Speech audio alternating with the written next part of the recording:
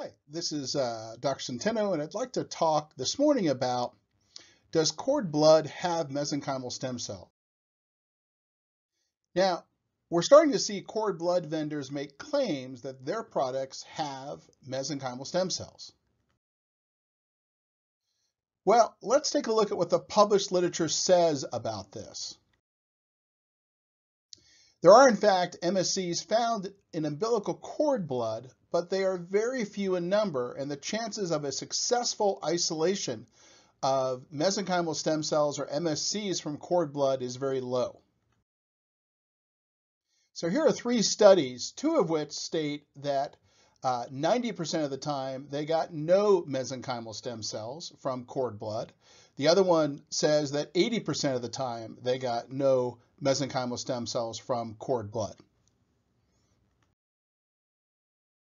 And the reason for that is pretty simple. The mesenchymal stem cells in an umbilical cord are in the Wharton's jelly, generally not in the cord blood. So does this mean you just go buy a vial of Wharton's jelly to try to get MSCs? Well, the answer is unlikely. The Interventional Orthopedics Foundation has tested many different products and found no viable and functional MSCs in any fetal tissue product to date. And this makes sense because by the time this stuff sits around in an OB ward, and then it sits around in a processing center, and then it's processed, and then it's cryopreserved, and then it's shock thawed in a doctor's office, which is not the way it would be thawed in a true cell therapy facility. There are very few viable and functional mesenchymal stem cells.